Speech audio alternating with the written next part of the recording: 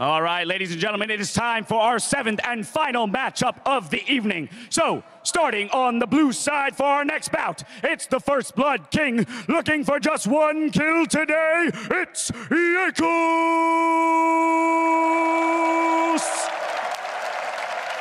And then on the red side is the player who's looking to claim the top spot this year.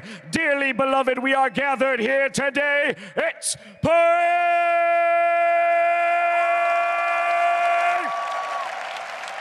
There can only be one winner, gentlemen. Let it be you. I just love PraY. I love how he's just this bundle of energy. And, like, honestly, just watching him, he's so happy all the time. He was a huge force in how the Tigers just had a positive environment. Yeah, and even when you see him backstage, he's, like, always smiling, always just, like, in a good mood. Ironically, Jankos is quite similar in the sense that he's always up for a joke.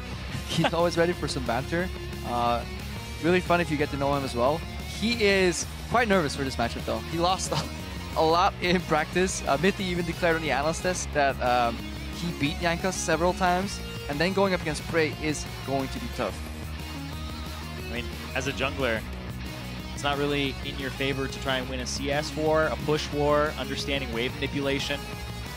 I mean, these are all concepts that these guys understand. Like, yes. Like, we're introing them, and these guys understand it on a much deeper level than probably both of us combined. But at the same time, the trick is in applying that knowledge while somebody else is playing against you with that knowledge as well, and CSing at the same time. And it's always, if somebody knows like one small adaptation or one trick where they do something to a minion that's different, they pull it maybe a little bit further down the lane, how does that affect it? You have to know all the contingencies too. Definitely. So 2 jungler bans here, and then a LeBlanc. Basically, like kind of the point and click champions that are pretty executable are being banned away. There is still Pantheon if you're Jankos. Probably don't want to hover too early because there is a giant screen right next to them. I like how he has Ghost, Exhaust. Maybe he was playing some Olaf. Yeah, he probably was ready for... Might be an Nasus that comes through as well. So there is I would think so. If you look into Jankos' match history, there is a lot of defeats on the tournament realm. And Olaf, Rengar, and Yasuo games. So that's what he's been practicing.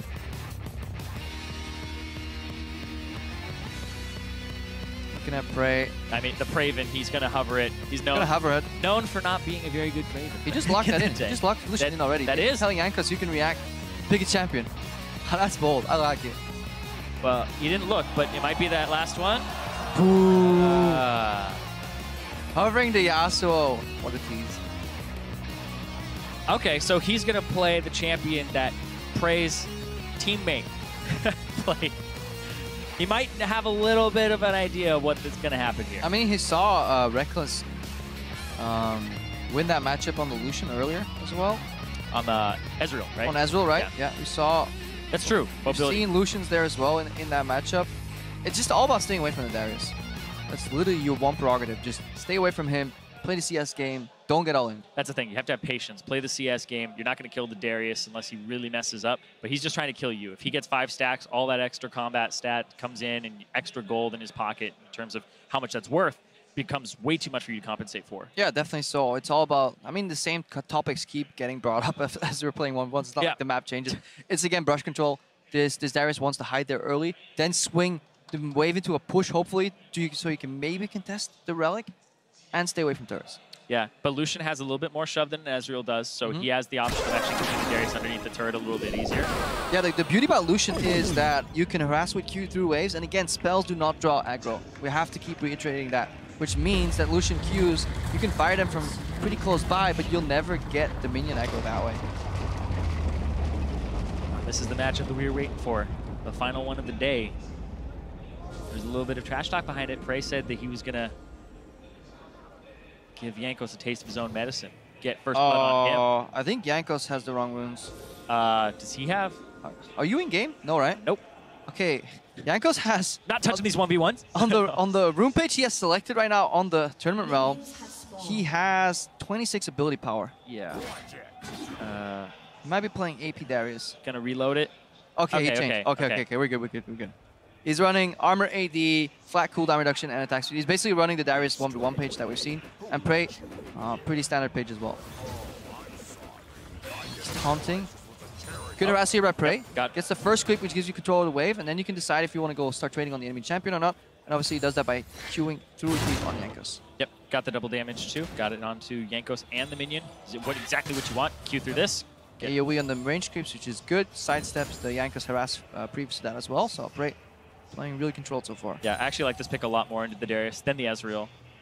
Mobile, low cooldown on the mobility, so even if he does E you in and it messes up your dash, you may have the possibility of getting it back up. The problem is you're He's so quite hard. short range compared to the Ezreal. You can't really Q harass. I mean, you can Q harass, but if you want to follow up on it, you're pretty bound to get minion aggro. That's why PraY goes in a bit too far.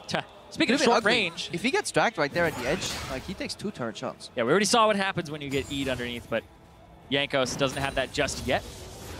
All right, has Jankos played enough matches that he can see us? Nope. Nope. Oh, this hurts. Nope. Nope. Nope.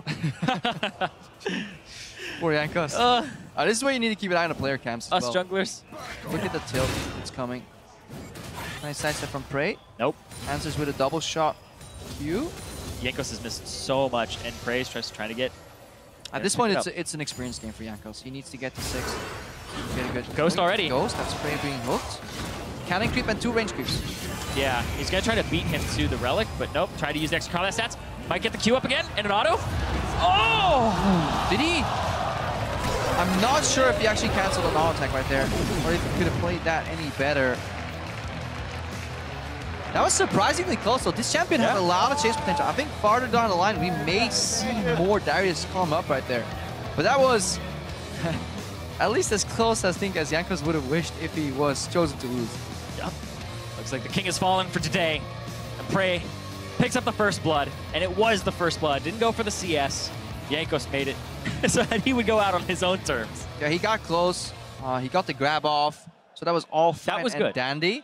Chase, I think he could have turned around once we saw the Lucian approach the health relic, but it's so hard to tell. Like, again, these guys have played maybe like 10 or 20 games, but to know how this evolves down to the wire until the last auto attack, you either have to have an insane game read or just practice the hell out of these matchups. Yeah, and you don't always know what your opponent's going to practice as well. How many people have been playing Lucian in these one-on-ones, right? In the same way, the same rune setup. It's all about knowing those limits. You know, on Summoner's Rift, you play enough in terms of repetitions to kind of know those matchups, to know the possibilities and limits of the other person. But see this one more time here, because I want to see what happens with the Ignite, if it happens during the Q. No, looks like it didn't. He tried to actually stop them from being overlapped so that the cleanse does not remove both. So yeah, and then Jankos is 1 auto attack away. I don't think he actually interrupted any auto attacks. It was still on cooldown despite his movement. Was pretty close though. Teleported away there. But yes, so he's gone. I mean, they're all gone at this point. 7 matchups have been played. Skill still seems to be okay in the 1v1s, but we haven't seen a single 100 CS victory, I feel. They've all really been... Yeah, we saw almost a 90-ish. Yeah, we've seen close. Was it 1? But I think they've all ended up in all-ins overall. I think it may have been 1. I know 1 got to around 90 CS. Yeah, 1 was really close yesterday, where it was like kind of a forced all-in to kind of stop it, but I think the person still died here. So most of our players, anyways, all in all, are playing for aggression, and that's something I like. Yeah, I absolutely love that, because we could talk a little bit more about those power spikes as opposed to farming for the minion wave, but I do think that as it progresses and people take it more seriously, and it comes down to even the final day and the best of 3s, I think that we're going to see at least 3 CS victories, because I think somebody's going to pick up that style and say, you know what, I'm not necessarily the better player to outplay you, so I'll outplay the map with you. Yeah, definitely so. But let's go back to stage here, go to Dash and Ibai, and they're standing ready to kind of go over what happened here just now.